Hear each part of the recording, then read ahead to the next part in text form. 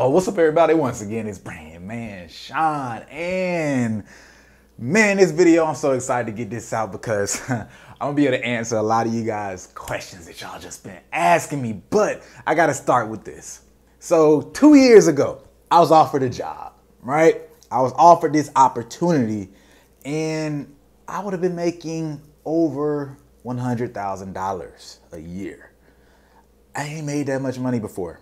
Still, yet to this day, thought I would have been making that much money at 18, let me tell it. But I was offered the opportunity, and I remember sitting in this office being like, oh, snap.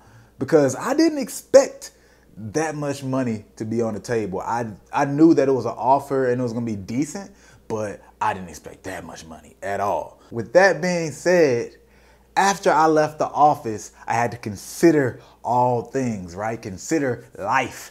And what I actually came to the conclusion of was, dang, yeah, this is gonna be dope. I'm gonna get money like this, bro. I mean, I'm gonna be able to pay off my student loans, eat fast food on the weekdays. I might be able to get Chick-fil-A to open up on Sunday with this kind of money. Then this other part hit me where I was like, I'm doing a lot of stuff right now. I'm working and making certain moves that I like. This channel being one of them. And keep in mind, I only had about 2,000 subscribers on this channel at that time, but I really believed on what I saw and what I wanted to provide for the community. And it led to the conclusion of me turning down the job. I was like, if I take this job in particular, a lot of jobs you can do whatever you want and you have the time to do whatever you want. But if I took this opportunity, I would have had to stop like pretty much everything I was doing, let alone the channel, for about a year. That wasn't something I was willing to do. So I bet on myself. Keep in mind, I ain't tell my mom this because, I mean, she still hasn't heard it till this day. You guys are hearing it before my mom hears it, that I turned down a 6-figure plus job, but I believed in something greater. One of those things being me. And I know that's something that a lot of creatives in music, you know, the artists, the producers, and even entrepreneurs have to go through constantly, where you have to bet on yourself consistently to get to the vision that you are looking to build. And I had to bet on myself a couple of times since then, where I had 2 festivals that I threw after turning that situation down, and I literally, you know, I was self-funded. Maybe get 100 here from a homie or two, 200 here from a homie or two, but I literally put up all my money with no other form of income for 2 of them, where if it wasn't a successful event, I wouldn't have been able to eat past 20 days. And I only share all that with you guys because, one, that's a serious thing that artists, producers, entrepreneurs are going through daily. And secondly, I found myself at another moment where I have to bet on myself again. But it's a good thing, really. In this situation, I'm really excited actually to announce to you guys that today I am launching BrandManNetwork.com. BrandManNetwork.com is a platform for artists, producers, music entrepreneurs to not only get information, be guided through the execution and get real results. Because we all know, you know, you have this information on YouTube, but it can't necessarily be specific to you, right? I share videos, but you don't know where you are in the process, which strategy applies to you at this particular time. And that's what we're really going to be doing on that platform, where I really get to peer into certain processes. And there's going to be a lot more to it. But first, I want to get into something that answers so many questions, because this YouTube thing, right? I know a lot of people have their gripes in general about YouTube, but first and foremost, I appreciate, you know, the things that YouTube has offered, right? The audience, the platform. I recommend YouTube to people all the time, not even just in music, but I have some personal situations that actually made me expedite the process of doing this right here, because it's been on my mind for a good minute. Back in March, first and foremost, a lot of you guys saw the video where I talked about my Instagram and Facebook were completely shut down. I was not able to get on them for almost a day. When I considered the time that I was actually sleeping, just didn't know about it, I was not able to get on my Instagram and Facebook. Now, we always talk about, yo, you never know what's gonna happen, man. It could be apocalypse, man, and you, next thing you know, you don't have access to your fans or your following or whoever's, bruh. It happened to me for real, and the feeling was like helpless. I didn't like the feeling knowing, not only could I not post and get things out like that, I was actually using them for research for certain things that day. And not only that, there's a lot of people that I've been collecting on my Instagram in terms of my DMs. Like, I get their Instagram and we communicate through that. I don't have their number, their email. I wouldn't even know how to get out to them without Instagram.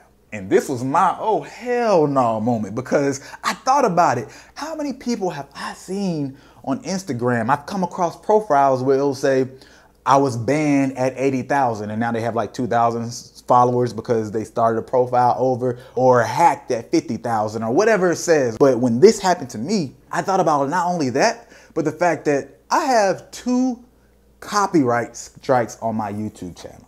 2.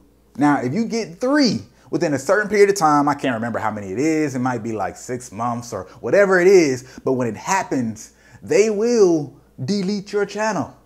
They will suspend your channel first before they delete it. And then there's this process that you go through and say, hey, can I get my channel back? All that hard work, all these hours of videos that I've done, days, weeks, a year's worth of video. If you just go in time that I've done, I would like that back, please. And you know, the people who's followed me, subscribed, I would like that back, please, too. It doesn't make sense to me. I had to realize that YouTube is like my record label in some ways, right? Or just a very strong distributor where they might as well be in some ways, because this content that I drop, these are singles, right? When I create a series, that's an album. I'm putting this content out and I'm putting it on a platform which I don't have any control or ownership of how it really reaches people like that. And there's nothing completely wrong with that if you also have your own space to make sure you can control certain things and you can be as effective as you want to be. I guess the best way to explain it is that for me, right, at this point in time, right now in this particular space,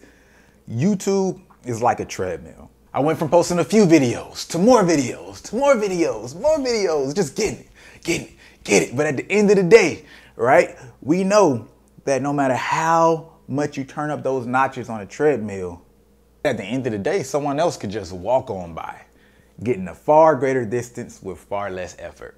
And that don't really make no sense for me. Let alone the fact that they want to hit me with the copyrights and the bans. I mean, YouTube act like, you know, I be wildin'. I mean, I be wildin', but I don't be wildin' on YouTube. So I'm taking that next step. As opposed to just being on YouTube, I'm creating a platform where there's exclusive content, a lot of things that honestly just can't be on the channel, and then being in an environment where we could really get into these live Q&As, have some real conversations, make some real progress. And of course, there's a lot more to it. You guys can check that information out at the link in the description and in the top comment. I'm a pinning and all that good stuff. But really for this video, I wanted to not only announce that to you guys, but also just let y'all know how much I appreciate the support, the journey, because I came from a point where I didn't really think there was artists out there that really wanted this information in this space where I thought I would be able to have a page, right, that's really supported by a decent following. My first year, I thought if I had 1,000 subscribers, that'd be a huge feat, which it is. But I mean, like, I thought that might be like most of the marketplace of people who are actually interested, you know? So I appreciate you guys showing me differently, letting me know that this community exists. And for that, I'm going to continue to provide value, but once again, we got to evolve to that next step of just being from information to action. And what does that look like? What are those specific tools? How do we optimize? What are the next steps so we can get those results? And YouTube, at the end of the day, it doesn't allow for all that. And besides, one day I just had to sit down and ask myself, when you turned down that 6-figure salary, did you do that just to become popping on YouTube? Or did you do that to actually be able to build something of significance? And it was definitely the latter. I betted on myself.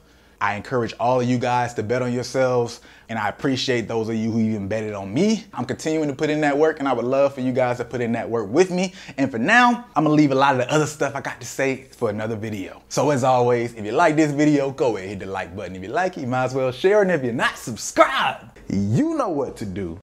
Hit that subscribe button.